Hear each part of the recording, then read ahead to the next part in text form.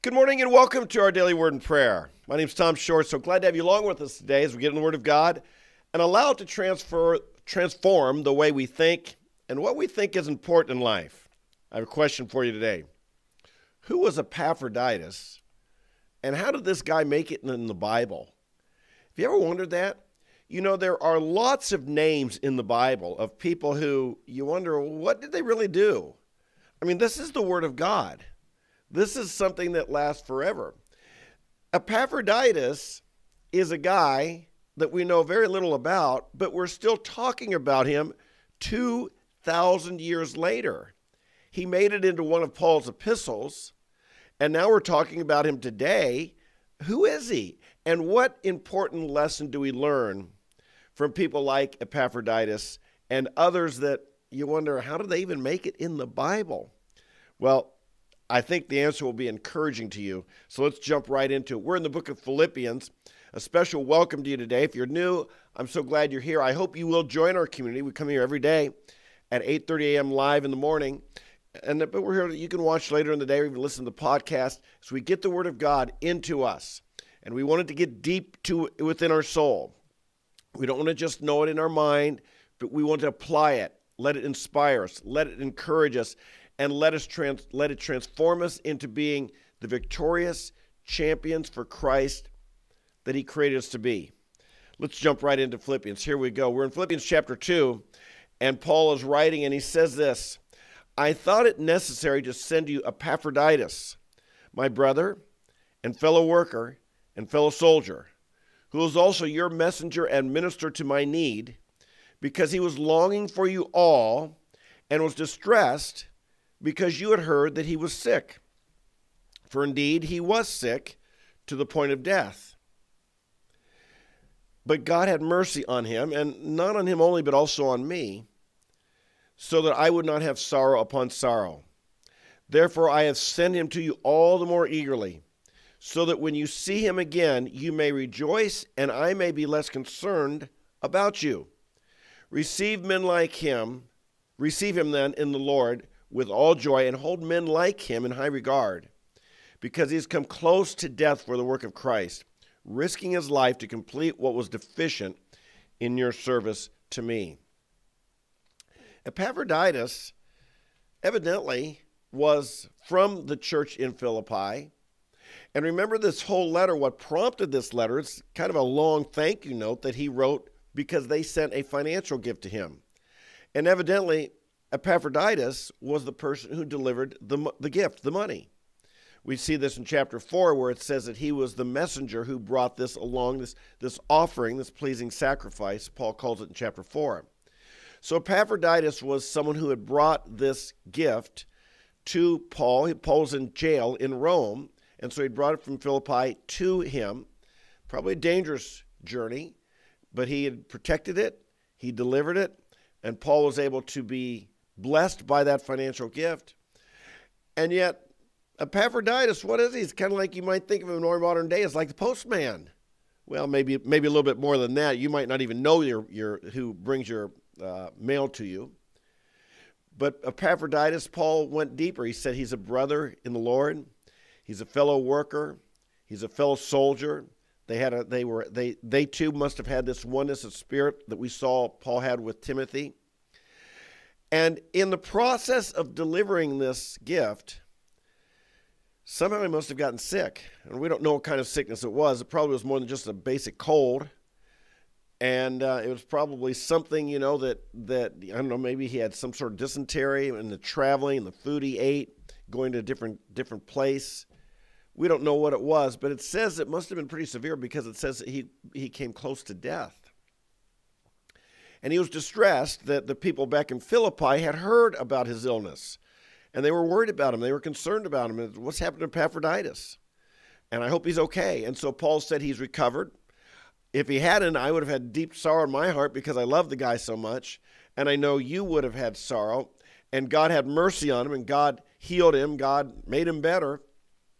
And he says, and so I'm sending him back so that you can know his condition. But what strikes me is what Epaphroditus, dare I say, it would almost seem like he had kind of not that significant of a role to play, you might think. I mean, I can understand why Paul's in the Scripture. I mean, look at the things Paul did. Paul planted churches. He traveled the world. He made all these converts. He wrote Scripture. I can understand why Peter's in Scripture. He did the same thing. He was this mighty apostle, led many to Christ. He was on the front lines. He was preaching the gospel. He wrote Scripture as well. He was, his interactions with Jesus obviously are a treasure to explore. But Epaphroditus, I mean, he delivered the mail. He delivered a gift. He brought something, and of course it was quite difficult to do, but he took what others might not even have noticed. But Paul noticed it, and Paul was grateful, and Paul valued that work, and Paul included him in this letter, and as a result, we're talking about him today. But I'd like to add, it wasn't just Paul who noticed him. Evidently, God did, because we believe Philippians is part of the Holy Scripture, inspired by God. That's what we believe about the Bible, that even though Paul wrote it, he was inspired by God or led by God to write this, and that every part of the Scripture, every jot and tittle, every word is what God intended to be in there. And so what we see here is that God notices, and that's where we should take courage from. That's why Epaphroditus made it in the Scripture, because we're reminded by this that God notices the people who serve quietly, who serve behind the scenes, who aren't maybe as obvious and noticeable as the Pauls and the Peters, the Jesuses, the prophets, and so forth. God notices. And I want to encourage you that God notices what you do. Now, you're not going to make it in Scripture. I'm not going to make it in Scripture. Scripture is completed. You and I are in the book of life, and we can be reminded that whether we do something that people notice and is public, or whether we do something far more private, God notices. I would imagine that what Epaphroditus did was somewhat secretive. I mean, probably the Philippian leadership, I'm sure, knew he was carrying this money to Paul. Paul obviously knew when he received it. But when Epaphroditus was traveling, be it out on the road or on a ship or wherever he was, I doubt he was advertising that he had all this money with him. I wouldn't, you don't want to be robbed. And he probably, who knows, he might have been by himself or with a small group of people, but it was dangerous. And so I'm sure that he was doing what he did quietly, secretly, privately, to deliver this gift. But God noticed. Paul noticed. In Hebrews chapter 6, we read this. For God is not unrighteous. God is not unjust, so as to forget your work and the love which you have shown toward his name, and having ministered and in still ministering to the saints.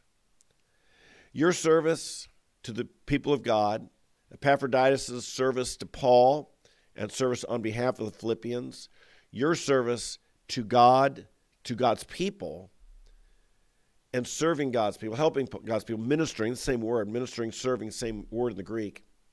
God notices. And God won't forget. He wouldn't be so unjust as to forget the kindness you show towards his children, the service you show towards his children, the love you show towards God by serving God's children. That's how things work here on earth. God is the source always. God is the one behind it all. God is the strength. But God uses people to show his love towards other people. God uses people to serve other people. Let me assure you, God notices when you serve. Jesus said if you give a cup of cold water to someone in his name, you won't go unrewarded. And the writer of the Hebrews reminds us that God would be unjust if he forgot what you did for others. And so, my friends, do you love God? I'm sure you do. Demonstrate that love in serving others. And as you do, the story of Epaphroditus and him being included in Scripture reminds us that God sees and God rewards. One final thing about Epaphroditus here at the end, he says, Receive him then in the Lord with all joy, and hold men like him in high regard. Again, how interesting. Why would you hold him in high regard? We don't know that he ever, led a church. We don't know that he was ever in a leadership role. We don't know that he was ever was like a publicly preacher of the gospel as Paul.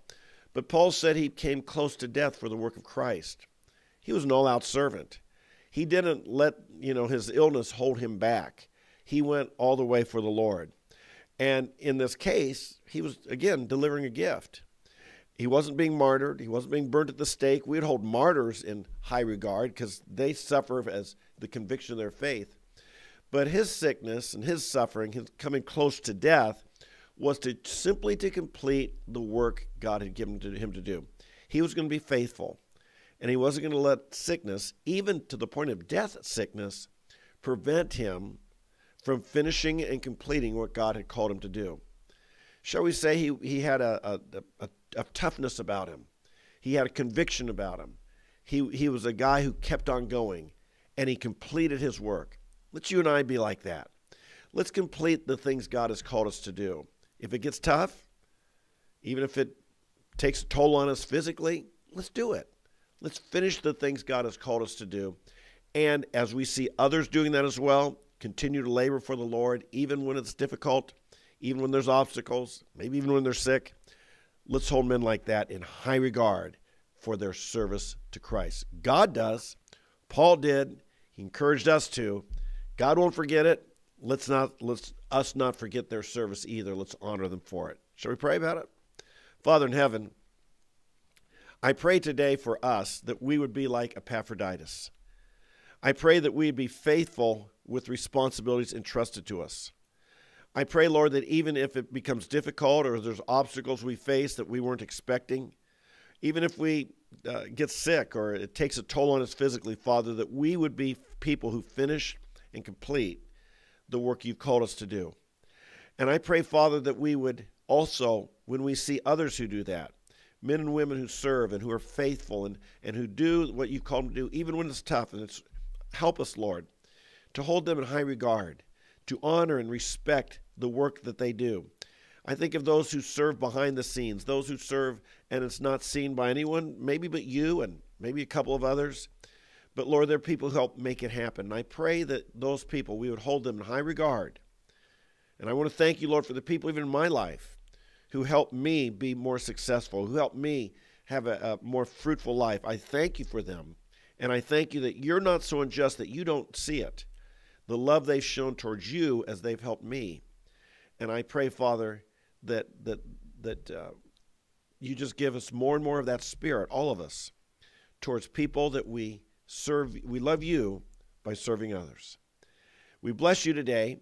We thank you that this can be a day that we serve and love and make a difference for eternity. And for this we give you thanks and praise. In Jesus' name, amen, amen, and amen. Hey, thank you for being with me today. Don't you love the Word of God? It's encouraging. There's every bit of it has something in it for us.